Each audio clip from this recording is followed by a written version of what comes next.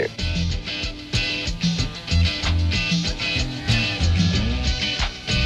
are a great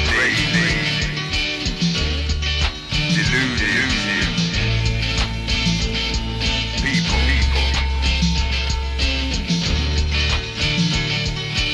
Hypnotized.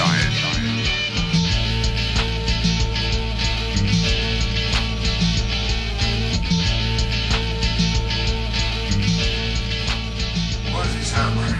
Well, he's American sounding, or Canadian. That might be Canadian. Does he speak like that, or? Yeah, it's a bit like that. Yeah. Anyway, good morning, Dr. Berg. Well, George, please sit down. George, your mother rang me and suggested that we got together to talk about this and that. Would you like to start with this or all that? I'll start with the other. Do you believe that there's such a thing as spiritual awareness, Dr. Berg? Certainly within my realm of experience, George, there have been moments of what can only be called spiritual passion. When your mother rang, for example, I felt I was at one with the universe. Which universe were you at one with? Well, mainly with your mother, but just call me Joe, Dr. Bird, your mommy's friend.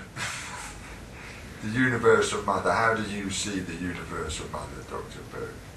The universal mother is an interesting concept, which she is, since she is the conceiver, is part and parcel. Your mother is concerned, George. Well, we're all concerned, otherwise we wouldn't all be here. She's concerned with a lot of filthy business which I never knew about. Until I got her drugged. Would you like to be drugged, George, at all? Well, I am at the moment. I had to have a J before I came to see you. 8:15, that's an early start. No, it's 9:15. But I started at, well, 8:15, you started, George. Come on, don't give me that crap. You started at 8:15. I haven't had a thing. You expect me to sit here and talk to you for an hour? I have no great expectations of you at all. I don't, I'm Dr. Burke. You're Dr. Berg, but you don't really... Who is this Dr. Berg that you say you are? He's the guy who's lived in this fucking basement for the last 10 years. But why My only client is your mother. Don't you have any higher aspirations, Dr. Berg? I have plenty. I have so many aspirations you wouldn't believe. One of them is manslaughter. And who do you chiefly wish to manslaughter? Anyone who comes in, they keep bugging me, asking for advice. It makes me ill. I'm an ill person, George.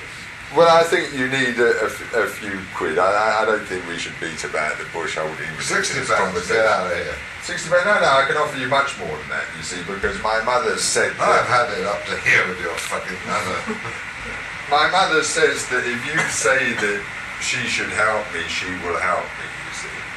And she will help me to the tune of roughly, I should imagine, about £35,000. That's big bucks in your language. I will give you 5,000 of those bucks if you tell her she should help me. What do you say to that? I say, yeah, get out of here. Put it in writing. Put it in writing. Well, it could go that way, but I don't think it will. We'll have to try. Take two. That's the obvious way. He stands to gain, you stand to gain. Yeah, And your mother stands to gain. absolutely.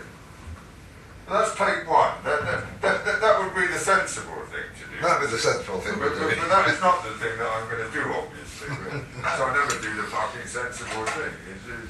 Okay, well, do take Sorry?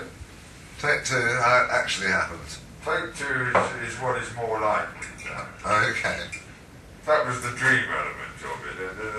That's what one would love to be low enough to be able to do. She suddenly start asking second opinions. I'll probably end up with 7 of them, giving them £5 each, and ending up with nothing myself. That's the most likely outcome, isn't it?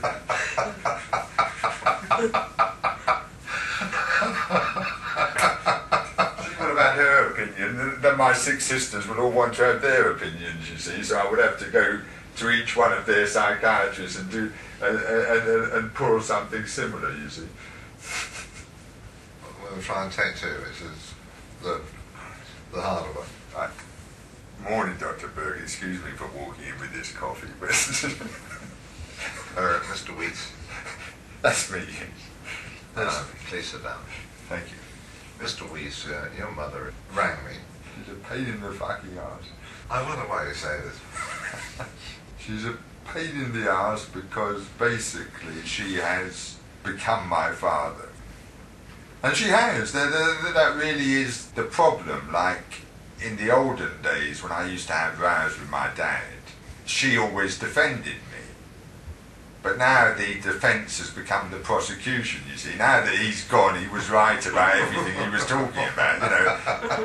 When he was here, she was on my side, but he's gone and he's possessed her. And he's possessed all my sisters as well, because they all think like he thought, and I couldn't stand the way he thought. And now I've got, instead of having 1 of them, I've got 7 of them now. George, do you feel in any way that your mother and your sisters are, let's be frank, ganging up on you? Seems a good enough word, yes. Or are they simply possessed by the spirit of your father? They are certainly possessed, but not by the spirit of my father. They're possessed by the shadow of my father, I would say, rather than the spirit of my father. The spirit of my father was okay. And he was always against you.